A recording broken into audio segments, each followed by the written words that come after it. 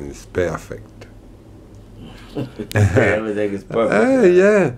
Alors, tell me the musician play tonight with you. The musicians tonight is a very great band. I have Mr. Harlan Spector on piano, and he's from the Spector family, you know. And so we have Rick Reed on bass. And Rick Reed is a bass player who's been with me over 15, 20 years. He played on the great record that was made by JSP out of London. It's called Bluesman for Life. Okay. Rick Reed, the bass player, and that was a very a positive and big record date came from that. And I toured Europe on that record. It was about 15 years ago, and we have on bass, that's Rick Reed, and we have on drums a great drummer. His name is Jimmy Paxson. Jimmy Paxson is a studio musician that records all the time, all over Los Angeles, all over the world. He makes tours in Japan. He has a family in Japan also, and his parents were entertainers. His daddy was a drummer, just as he is, and his mother is a singer, and she still lives. And so I'm very proud of all the musicians, but I specialize talking about those two guys because they're so outstanding. And then I have a very outstanding trumpet player. His name is Mr. Ted Murdoch. And Mr. Murdoch played with Ray Charles. He played with a lot of great Latin bands. He knows the operation of the trumpet for Latin orchestras. Mostly Latin orchestras use trumpets and a lot of brass.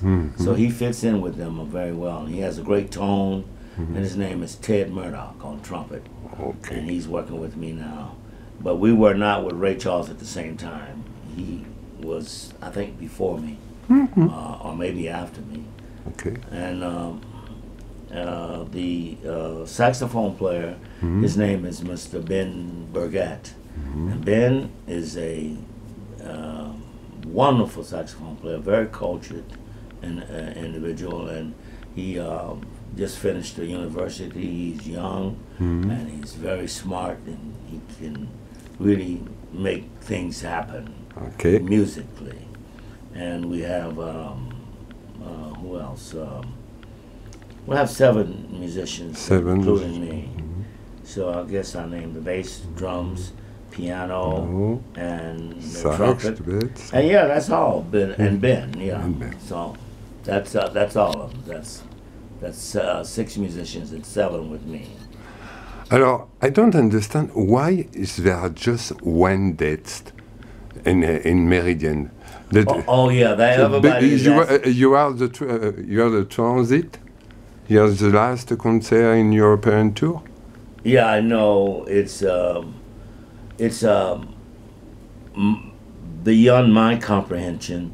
The promoter makes the tour, and I don't know what is the business difficulties that surround the Meridian and the promoter. Maybe the dates don't match with what the dates the Meridian has going on. Maybe they want to do more dates next time. Next time, I hope. Yeah. I hope, because there are 5 days every week of Meridian for. That's right. That's what I usually do. Yeah, remember days. that together. I usually do 5 days. Yeah. But it is not that way this time. This is a very short tour. It's I'm doing 8 days on this tour. Okay. And we will finish and go back home on the 11th of this month. So only 11 days. 11 October. Yeah, 11th October. So we do 8 days, and we do a video in Rhino, France, Yeah. for the Rhino Festival. Oh. Yeah. Ah, ben,